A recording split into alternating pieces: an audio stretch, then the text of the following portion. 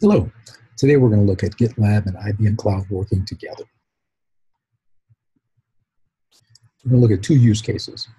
One is where GitLab is the repository and the actual pipeline, delivery pipeline or CI/CD is going to be within IBM Cloud. So it'll take the actual app, build it, and also deploy it.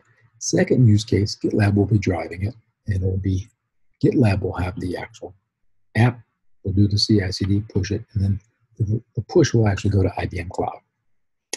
So let's look at both of these. We'll start with use case 1, and we'll have a separate recording for use case 2. All right. First is the tool chain. So what you'll see here, there's issues and basically GitLab, the project. Those are both tied to GitLab right within IBM Cloud. So you click those, you'll see we'll drive to them, to the GitLab project. And then the delivery pipeline, when we click that, what we see is the actual tool chain, where it does the build, pulls from the GitLab repo, builds it, and then pushes it to a deploy stage with IBM, then takes that build app and then deploys it to IBM Cloud.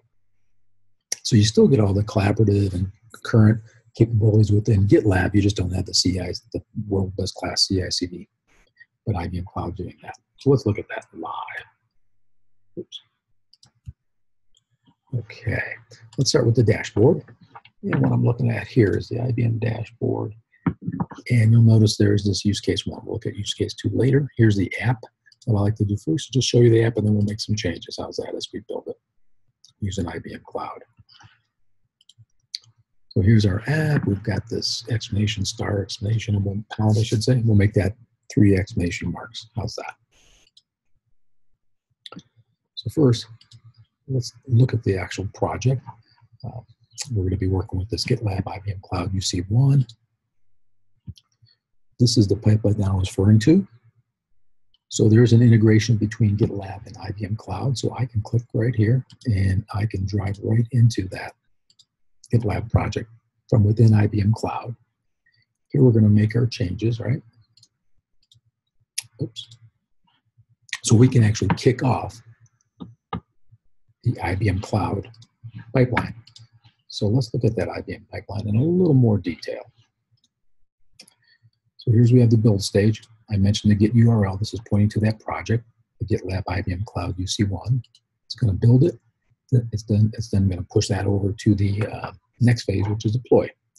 So what we're going to see here is we'll see this, what they call running, and then it'll pass it once the build completes. This will start running, and then we'll have our app changes that we change in GitLab. So let's go ahead and do that. So I'm back in the GitLab project. I'm going to use the web IDE, and we'll make a simple change to our index file. And as I mentioned, I will just go in and change this to be 3 exclamation marks. Spring at IBM with GitLab. Let's go ahead and commit that change. You notice here, we can do multiple commits now. Multiple files, I should say, make it 1 commit. Smaller number of commits. And we'll just do some simple demo changes, and we'll commit that to master. So once I commit this with the integration with IBM Cloud, I can now go to IBM Cloud here, and you'll notice the stage is already running. Made the change, picked it up. It will now go to build number 10 here, it should. And then we'll see this will go to gray. In other words, it will not be active, and then it'll go back to green once it's fully deployed. Now this will take a couple minutes, and we will come right back. Okay, you can see we completed the build. It's now build 10. Pass it over to the deploy stage. Now we're deploying it. We're about 96%. This was actually gray for a while. Now it's green, even though it's not fully deployed yet. The actual routes and everything are there. And you can see it's now deployed. We can click here and drive to it. What we're going to do is go back to the dashboard here, where we have our Cloud 1 here. You notice that's red. We'll refresh here, and you'll see we have a green running. Here's our route to the GitLab IBM Cloud UC1. We can visit it.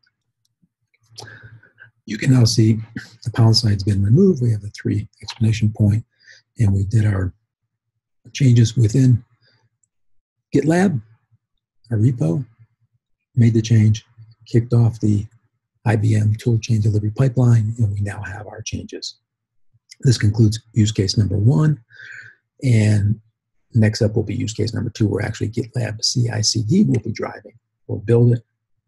You see us do a bunch of tests. We'll have different stages. We'll actually do a Java doc, test some documentation, and then we'll push it to IBM Cloud.